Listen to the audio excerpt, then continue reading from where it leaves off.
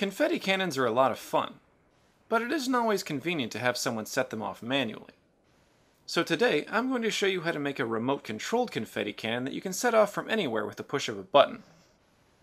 First, the obligatory safety note. Air cannons can be dangerous, so be careful, use common sense, and never point them at anyone. Alright, now back to the project.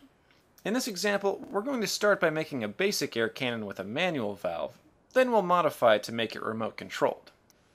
To start, we'll need one piece of wide diameter PVC pipe to act as the air chamber, and a smaller piece of PVC pipe to act as the barrel. Then you'll also need a cap fitting for the larger pipe, a reducer fitting that can connect the two pipes together, and a ball valve that will fit the smaller pipe. The first thing that you need to do is cut off a small piece of the smaller pipe. This will let you connect the reducer fitting to the valve. Next, you want to test fit all the parts together. If you're happy with how everything fits together, then you're ready to glue them. On each of the connecting surfaces, first apply a coat of purple PVC primer, then apply a layer of PVC cement. Press the pieces together firmly and turn them a quarter turn. Hold them together for at least 30 seconds. Do this for all the connecting surfaces.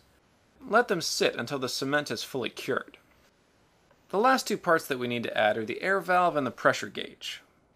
Make a hole in the side of the air tank that's a little smaller than the threads on the pressure gauge. Then wrap the threads in plumber's tape and carefully screw them into the hole. Repeat this for the air valve. Now you have a basic air cannon. This will work just fine for shooting confetti or anything else. But we can make it better. To turn a regular air cannon into a remote-controlled air cannon, all you need to do is add an electric sprinkler valve and a remote-controlled relay. Start by cutting the barrel a few inches away from the manual valve. Now you need to add a few more adapter fittings.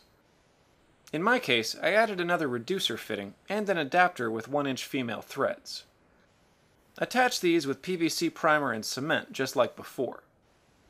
Once the cement is fully cured, wrap the threads of the sprinkler valve in plumber's tape and screw the parts together. The last part to add is the control circuit. Start by connecting the remote-controlled relay circuit to a 12-volt battery pack.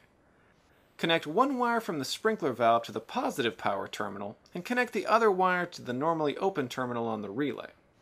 Lastly, add a jumper wire between the negative power terminal and the common terminal on the relay. Now your remote-controlled confetti cannon is complete. It's time to try it out. Start by putting some confetti in the barrel. Then connect your pump to the air valve and pressurize the air chamber. Increase the pressure slowly, checking for leaks as you go. I recommend staying below 40 psi. Finally, position the cannon where you want it to fire, then pull out the remote and press the button.